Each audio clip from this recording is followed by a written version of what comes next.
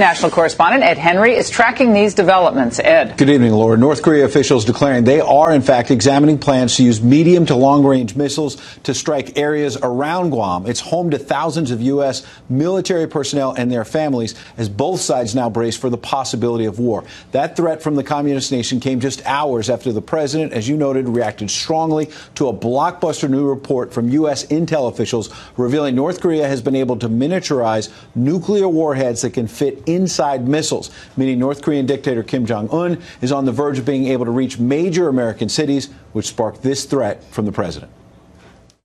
North Korea best not make any more threats to the United States.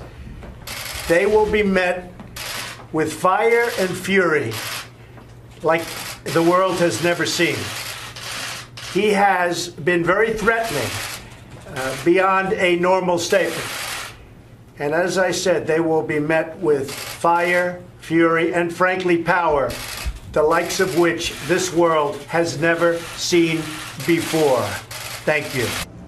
Democrat Dianne Feinstein quickly charged this was bombastic rhetoric from the president that will only further isolate North Korea, adding she wants direct U.S.-North Korean talks to deal with this situation. That's not